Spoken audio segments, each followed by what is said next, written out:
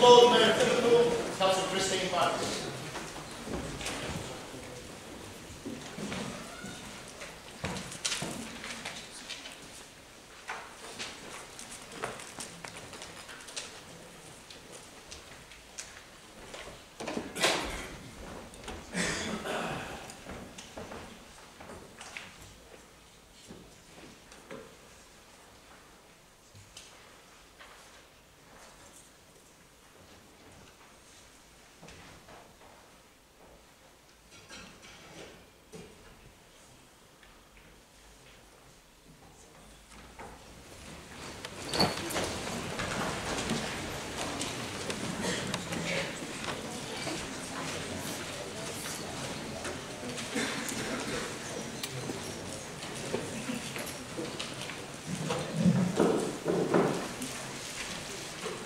Lord Mayor, to advise members that apologies for absence have been received from Mayor Anderson, Councillors Michelle Corrigan, Alan Dean, Adele Dowling, Lisa Gorn, Anne O'Byrne, Pam Thomas, Pauline Walton and Gerard Woodhouse.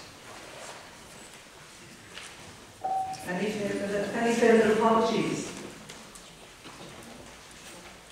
I wonder if I could ask a legal question of the Chief Executive, please, about the agenda which is before us today. I have made the Chief Executive aware of this, but before Christmas, my group received from the Labour Party, which we thought was a very good idea, 2 motions which we supported and tabled to the Council in our name, assuming it was going to be a cross-party motion. One of which we were going to do a very similar one anyway on tourist tax, and the other we weren't going to put in, we were delighted to see, was about unison. We then discovered, after the due date, that these were sent to us by mistake. Why we didn't think of that in the first place, I don't know. But now we find, although we've put motions down to the Council, our part of that isn't acknowledged at all in the agenda. So, one is, why is that? And in future, could I ask the Chief Executive to tell us what happens in future if parties put in similar motions? We often get, for example, I got one today from Cancer Research saying, please put this motion down to the Council. We might all do that. And as ours was first, why wasn't ours taken for the agenda today? Lord Mayor, I'd like to also echo those comments by Councillor Kent. We also submitted the unison motion. We do think it's unreasonable. There's no record that we correctly submitted those motions before the deadline, so this does need to be addressed.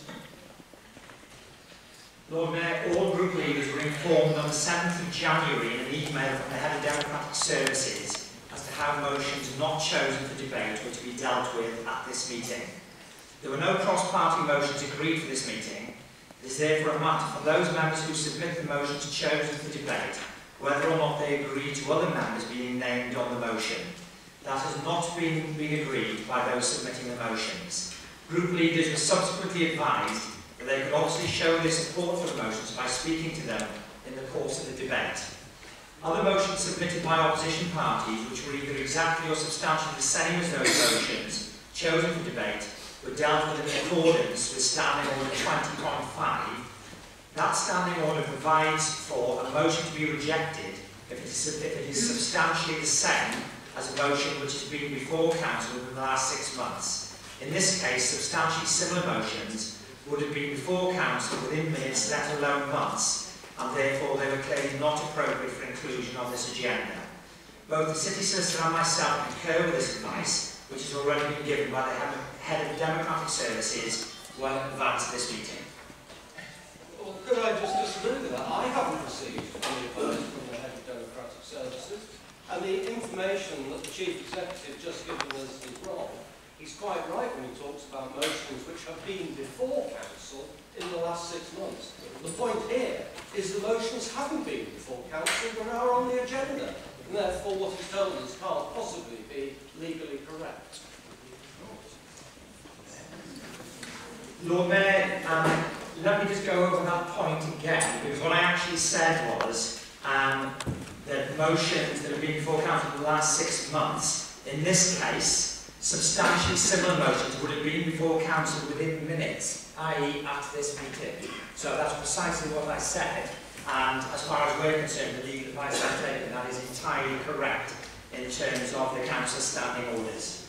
So, No, Councillor Kemp, you've had your answer. I'm going to move on now. I'm I'll going take this to move up on. first. Sorry, Short but you do that. That's within your prerogative, but I'm going to move on. Okay? Yeah, I'd like then to move on a point of order, my Lord Mayor, under section 21.1 part 3.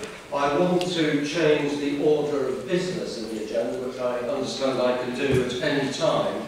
In light of what happened in Parliament yesterday, I believe it's vital that this council discusses where this city stands in the question of a people's vote. And I ask, therefore, to change the order of business to bring forward item 21 on the agenda. Is that seconded? Right, I'm going to move to a vote then. Okay, straight to a vote. Okay. Right, okay. All in favour? Oh, what we vote? Sorry, thank you for that. On Councillor Kemp's motion. Would you like to put that forward? Can you repeat it? Yes, I'm asking on 21.1 part 3 to change the order of business to bring forward the item 21 to take place immediately after the public question time intervention session. So we're voting on that. So all in favour?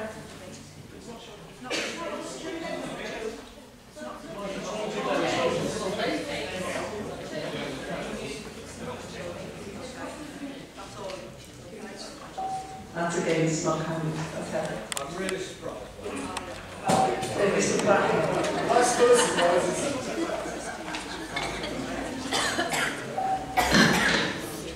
I would like to emphasise that this key meeting and therefore request that everybody present, including the public, treat this meeting accordingly, which will enable the business to be dealt with effectively. The use of social media and film for report proceedings is permitted during council meeting.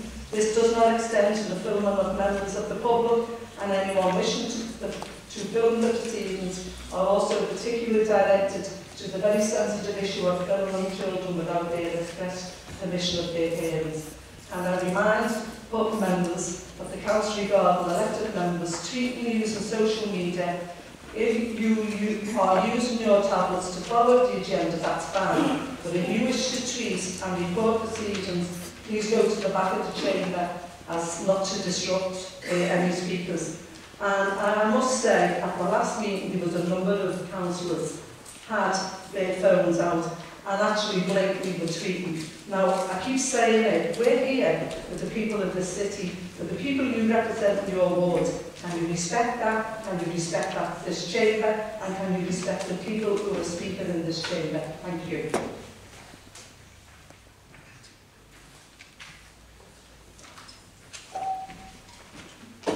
Members may be aware that the Mayor of Petitions was killed recently. In my capacity as Lord Mayor, I will write on behalf of the City Council to Petitions expressing our condolences and support. Many of you may have heard about the death of a young woman, a rough sleeper, who died in a tent in Liverpool. Amy Tees died last week. After collapsing the Eldon Grove and Boxhall, our condolences to go to her family and friends and everyone who her. Could I ask members please to stand for a minute silence?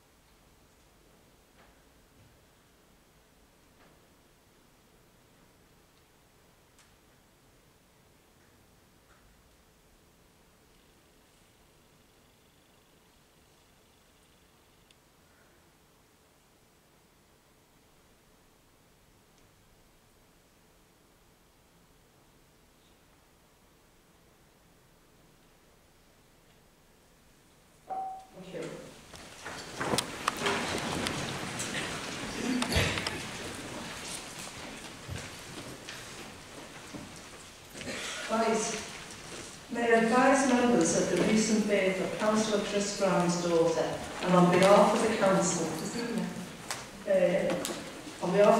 extend our congratulations to both Chris and to both Anna. Congratulations.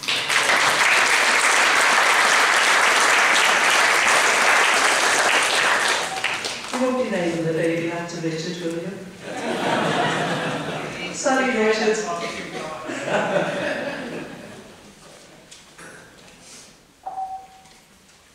Are they...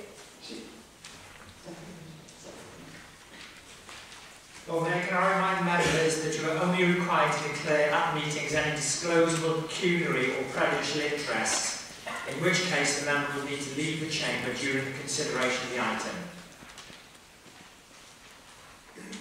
Are there any declarations of interest? No? Minutes of the meeting? Are there minutes of the extraordinary City Council meeting? The Council meeting held on the 14th of November 2018. They agreed? Agreed.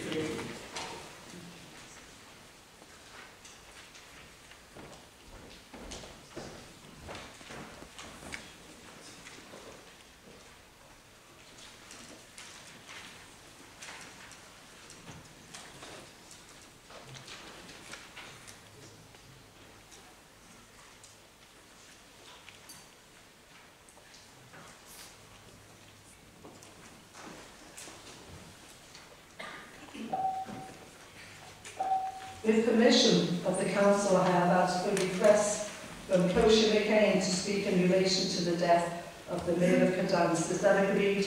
Agreed. I invite Kosha down.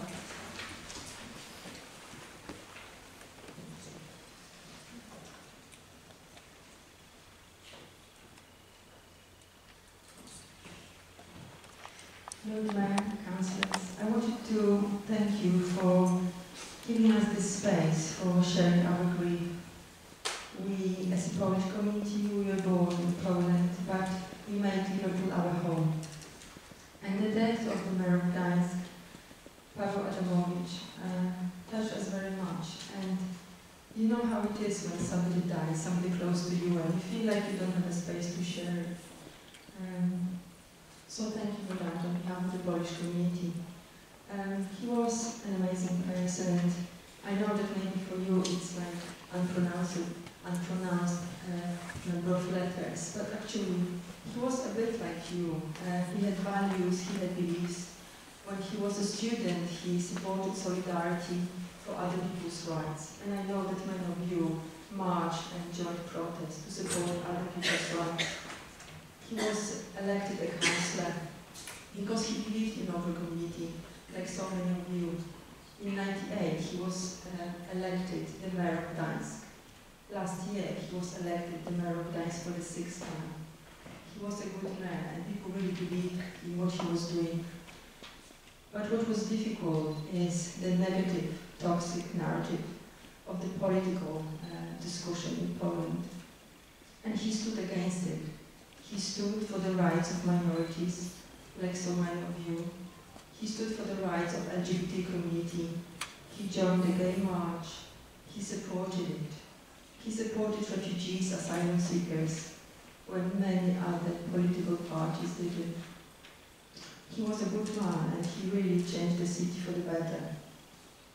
I met him during my work with the Solidarity Foundation, and because Gdańsk was twinned with Sefton. And he really felt like the city was in his heart. He invested his heart in what he was doing. But I was thinking what happened made me really think that we have to be careful of the words that we say, because they are like seeds. If we speak of hate and discrimination, we see it something that will create destruction. If we speak of love, compassion and care for the community, we'll create a better place for everybody to live in. I just wanted to say just a few words that he mentioned at the end of his speech. As you may know, he was killed during a charity event. It's a big charity event, happened in Poland for the 27th time. It's like BBC Children in Need, a Polish version. Polish people raise money for equipment for hospitals for children. I will say the words first in Polish and then in English. Gdańsk jest szczodry. Gdańsk dzieli się dobrem. Gdańsk chce być miastem solidarności. Na ulicach, placach Gdańska wrzucaliście pieniądze, byliście wolontariuszami. To jest cudowny czas dzielenia się dobrem. Jesteście kochani. Gdańsk is generous. Gdańsk shares its goodness. Gdańsk wants to be a city of solidarity. You donated your money on the streets and squares of Gdańsk. You are volunteers. This is a wonderful time to share goodness. You are full of love. Thank you.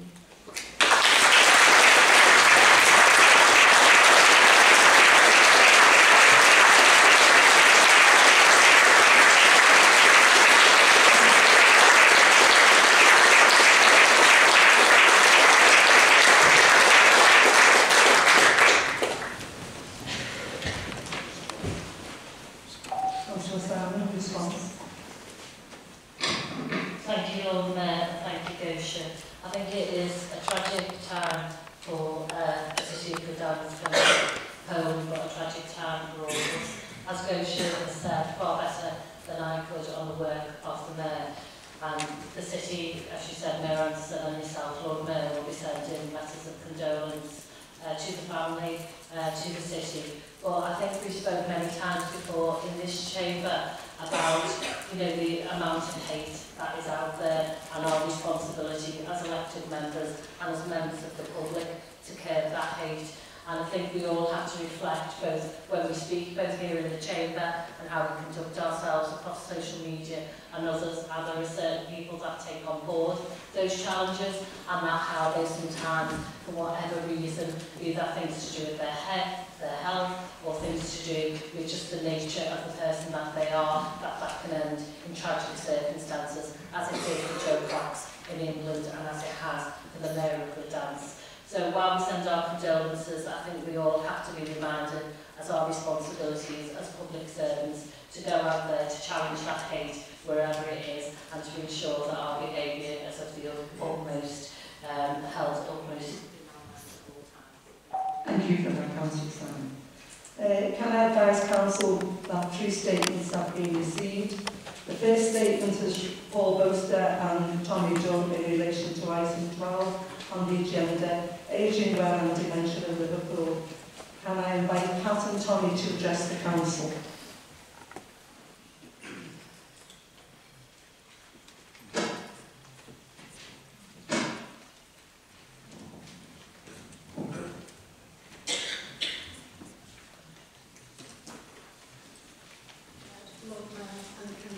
I'm here today to support Tommy Dunn, who's living with dementia, and he'll be speaking in support of the motion put forward by Councillor Wolfson. I'd also like to thank Councillor Wolfson, who over a short period of time has helped open up conversations with decision makers across the city and across different sectors, and for us particularly with the work we've done in the transport sector. So it's to support older people and those living with dementia. I think the outcomes of this work will make a significant difference not only to Tommy's life, but to others living in the city. With an ageing population and an increase in dementia, keeping people connected, active and supported will provide a greater quality of life that can prevent social isolation, ill health, and reduce the economic impact on our city. There's already excellent work ongoing through the Liverpool Dementia Action Alliance that I know has been recognised. The voluntary sector has played a big part, and the public and private sector. So how can Liverpool City Council be a leader on finding solutions to the future challenges? Can Liverpool City Council, health, transport and business sectors help shape services together that underpins a supportive community? How can older people, including those that live with dementia, continue to work, play and live an exceptional quality of life in our great city? Can accessibility and inclusion of opportunity be the centre of how sectors, budgets and services work together? Can our great city of Liverpool find new ways of working to provide the kind of seamless support that people like Tommy and his wife Joyce, who's here tonight, need to continue to live well and independently? Do you think that can happen? I'm going to hand over to Tommy. Thank you. I'm going to try and multitask now. I'm Tommy Dunn, and I was diagnosed with Alzheimer's in 2011. I'm 66 years old, and my work experience includes started life as a train driver, then became the train interface manager for the whole of the North West, and then became the rail compliance.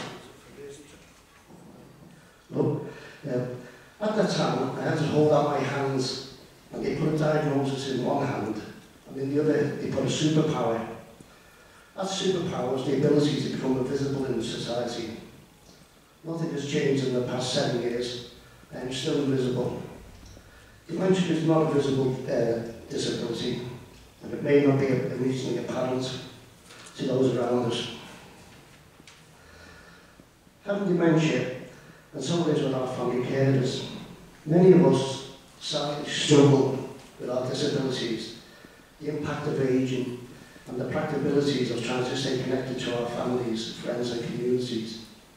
With an aging population and the risk of dementia increasing, what we need to do is create an inclusive and acceptable community that will ensure older people and those of us living with dementia continue to live the life they choose. But how can we continue to contribute, feel valued and connected? Well, transport, health, council services, business and education sectors all working together with older people and people living with dementia. They can share knowledge, experience, budgets and infrastructure to create better outcomes that provide a platform of independence rather than one of gradual reliance. As an example, this is my view on transport. We know that a third of people with dementia live on their own, so it's important that when they use transport, it's a positive experience. Access to reliable, affordable and safe transport is important for people living with dementia to maintain contact with friends and family who may live some distance away, or indeed just go to the shops or appointments.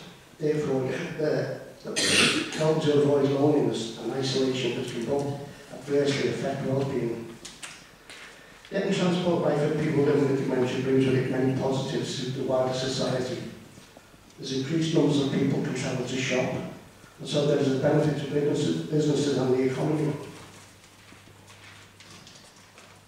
Transport providers spend millions of pounds on vehicles and the infrastructure, and they hope that it's suitable for everyone. But their most valuable asset, their staff, are trained on everything but dementia. As I said, dementia is not a visible disability. It's a well-known fact that travel can be beneficial to well-being, and it's about time the Health Commissioners recognise the importance of transport and the part it can play in the well-being of people. We can prevent people from being socially isolated by the provision of a transport system that meets the needs of all. We need to put a stop to this epidemic of loneliness, not only to improve quality of life, but also to save thousands from reaching crisis point and being admitted to hospital or care homes early. So we should be calling on health commissioners to look at the health benefits and the savings for the NHS, which could be achieved by having an inclusive transport system. Local government should encourage the pooling and sharing of resources to help fill gaps in local transport provision, working together with the voluntary sector. As I said, loneliness is a killer. We have carbon monoxide alarms in the home to detect the silent killer gas. We do not have alarms for the other killer, loneliness. For those who drive, stopping driving can be a major life event, bringing about a loss of identity, and for some, the first tangible outcome of ageing. It's beneficial for well-being to have the opportunity to travel when you want to, rather than simply when you need to. People living with dementia and older people's access to healthcare must be improved by better linking of health and transport services. There is a connection between travel and quality of life. When people living with dementia or older people are unable to travel, this is often due to loneliness, illness, low income or isolation. Evidence also shows that the journey itself rather than the result can be beneficial to well-being. Travelling importantly as part of the general public rather than separately can reduce isolation and increase the opportunities for interaction. Easier and more accessible transport can also increase the opportunities for older people to volunteer. With the value of older volunteers expected to be worth £15.7 billion by 2033, this is a significant opportunity. Getting transport right for people living with dementia and older people brings many positives to the wider society. Increased numbers of people travelling to volunteer and shop and spend, as I've already said. I want Merseyside to be the leaders. I don't want to follow the councils. I want us to be the leaders in everything we do. I want people to point towards Liverpool and say, this is how it should be done, this is the way it will be done. When I was diagnosed with dementia, they took away the one thing that everyone needs, that was hope.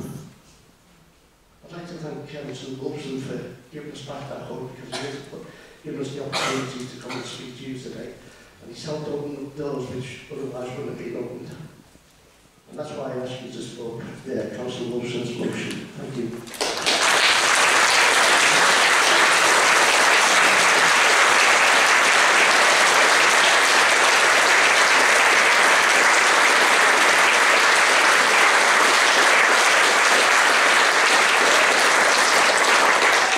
Councillor Simon. Thank you, Lord Mayor, and thank you to both Tommy and Pat for coming today. And thank you to Councillor Wilson for the invitation to the support of the motion 13 today. And I think it's important, people quite often have asked in this chamber, you know, what is the work of the mayoral leads? And we have 2 mayoral leads for elder people, one in the north and the south. And their purpose is to go out into that community right across the city, to meet with groups, to meet with organisations and to meet with local people to see how we can shape our services, just like Tommy's just asked us to do, to meet their needs. And there will be lots of different groups, and that's why we have lots of different mayoral leads who can really focus in depth, support the cabinet members, support the mayor in making sure that those services that we do. Liverpool's done a lot of great things over recent years for dementia, the development of our dementia hubs. I know Councillor Dodd-Cladden and now taken on board by Paul Grant, you know, should be really proud of that work that we've done. But we're not complacent, and we know that there is a lot more to do, and there are a lot of families who are out there in society who actually don't come forward and are struggling. And again, the more we can get out to organisations and to individuals to support them, better. And I'm sure our colleagues on Mersey Travel here today will take all the things around transport, you know, back to the transport hub. So thanks for coming again, and as I say, it will really help us, particularly when we're going out to communities with our inclusive growth plan. They're the sort of contributions that we really need. Thank you, Councillor Simon. Second statement by Gavin Edwards in relation to item 14 on the agenda, End Violence at Work Charter. I'd like to invite Gavin to address the Council.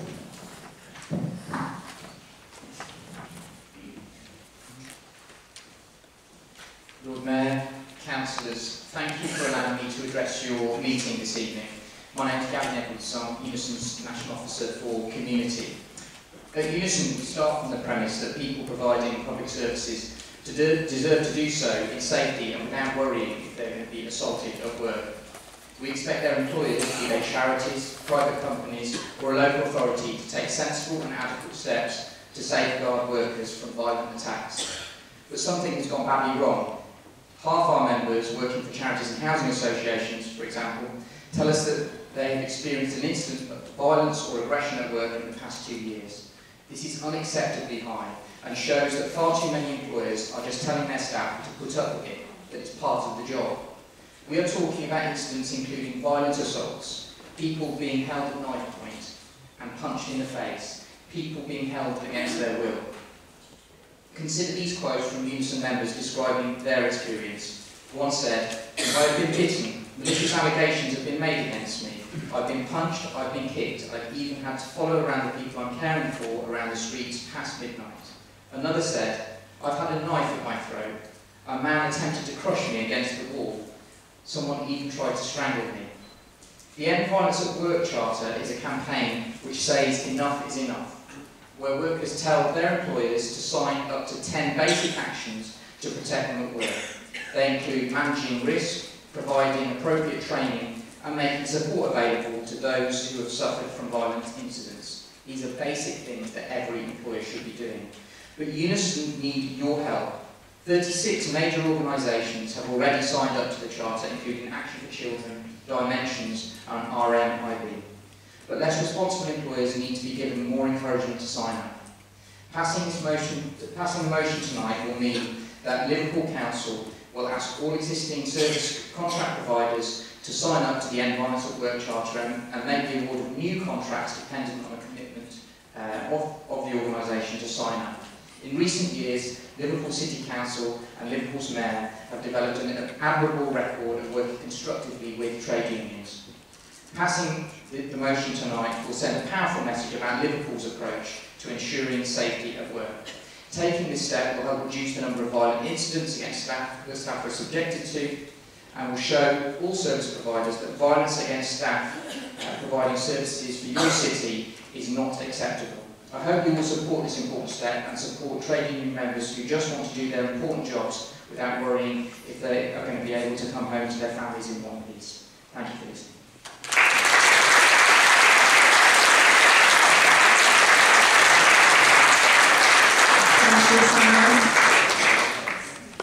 Thanks, Lord Mayor.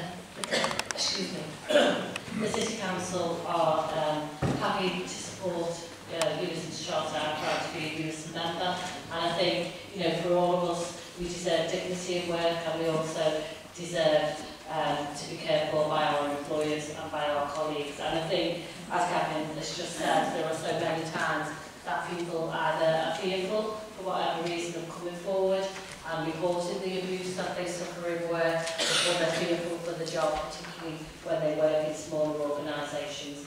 So I think it's important that we do get behind this motion, that we take that message out, not just within the City Council, but within all our commission services, and that we move forward to ensure that our staff and staff of organisations within this city are ensuring that their staff are kept safe at all times, and that they work really closely with the trade unions to achieve this.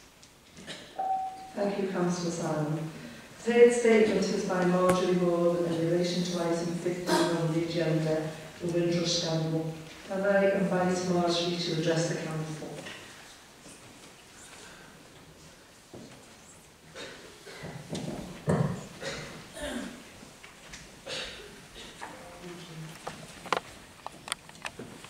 Lord Mayor, Councillors, thank you for inviting me to address this Council. My name is Marjorie Morgan. I'm a writer, a researcher with a background in academic, social, political identity and migration studies, gained at the School of Geography and Environment at the University of Oxford. As you can tell from my accent, I'm not originally from around these parts, but I've lived in Liverpool for a number of years, and since arriving here, I've continued the work of Caribbean Elders that I started in Northamptonshire. And as I was a director there of the Northamptonshire Black History Association, I've been recording and uncovering the hidden histories held within these communities for decades. I have obtained their personal and unique stories of leaving the Caribbean islands to live in another country, the United Kingdom. I would therefore like to share some of the information I've gathered. For example, it would be useful to understand the identity and the motivations of the people now known as the Windrush generation. Who are they? Why are they here? Why are they being ejected from their homes, their families and their lives as a result of the hostile environment implemented by the current government? I'm one of them. It affects me. It affects my family. I'm a child of the Windrush generation. My parents travelled from Jamaica to Wiltshire in the West Country in the 1950s. I, along with two of my siblings, were born in Wiltshire. We're English. We're British. This is our home. This is our parents' last home as well, but you may ask, why did they come here? Indeed, why? They came as a result of the call from the mother country. The majority of migrants intended to stay here for just 5 years. There were better prospects for work in the UK following the withdrawal of the British presence and the dismantling of the social and political infrastructure in the Caribbean islands. But then you may ask, why did they stay? Well, there's a number of reasons, but they were trapped in poverty by coming to worse living conditions than they'd been used to. There were high rents, low wages, poor housing and social circumstances. They did not arrive to the better life they were promised in the recruitment campaigns. Did you know in 1963, Enoch Powell, who is well known for his Rivers of Blood speech, that he launched a campaign to recruit overseas staff for the NHS personnel shortages. He encouraged people to come from the Caribbean to help to rebuild the Commonwealth. You know, the people who are here faced with loss of community links, the environment, land and property. They stayed because they started families and they had relationships in these new locations. They stayed because they were paying back debts incurred to finance their travel to the UK. If you think about it, one individual traveller was linked to the sacrifice of the family and community in the Caribbean. Each person was an investment in the whole community. So what would be the ideal outcome of this motion put forward by Councillor Anna Rodri? It would be education to prevent this situation recurring. It would be understanding that Windrush is more than a buzzword. The Windrush generation is a wide and varied group of individuals with a range of social and cultural histories. I would welcome the support of Liverpool City Council to ensure the rich and diverse cultural makeup of this great city is properly identified and shared to ensure that this travesty of social justice never happens again. In practical terms, that means that the history of all citizens is celebrated throughout the year in every social and political venue. Black history, like LGBTQ+ history, should not be relegated to a few venues for a month a year. Like the wide range of people who make up Liverpool, the Windrush generation, along with everyone else, needs to be a part of the regularly seen and observed fabric of society. Representation and education matter. We need to raise the overlooked and sometimes hidden profiles and celebrate the contributions. I'll just give you one example. There's Edgar Escoffery. Some of you may have heard of him. But he's 102 years old. He lives here in Liverpool. He's a Jamaican soldier. He served in World War II in Egypt and Italy. He's the recipient of many medals for courage for his efforts. And he's one of the people possibly targeted by this hostile environment. So if this education had been regularly shared before, the Windrush scandal would not have happened, as these people would be known, revered and treasured as the British citizens they are. I believe it's our duty to make sure this portion of history is not repeated. We must learn from the lessons we've experienced. We must do better.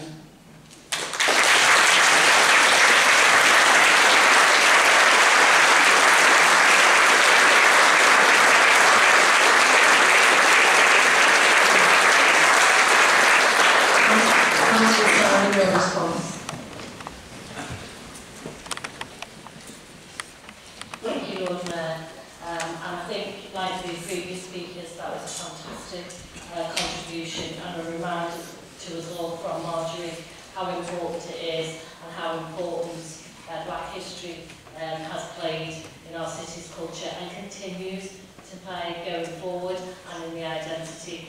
And again, I'd like to thank Councillor Anna Rodri in her role as Mayoral Lead for Equalities, for all the work that she does, for always pushing the agenda of all of our communities and all those equality strands right across the council and certainly bringing to our attention. I think certainly we do have Black History Month, but right across the year we do celebrate and recognise the work that different communities make. But I think the Windrush scandal itself, it is important, as Marjorie said, that it just doesn't become a buzzword. And I think, you know, within the motion it certainly is clear that the council does commend the work that all of those organisations are taking to make sure that the issues aren't just a campaigning issue, that there is change and that education continues, but also that those people have justice and actually apologies are given to all of them for the dreadful way that they've been treated. Thank you very much.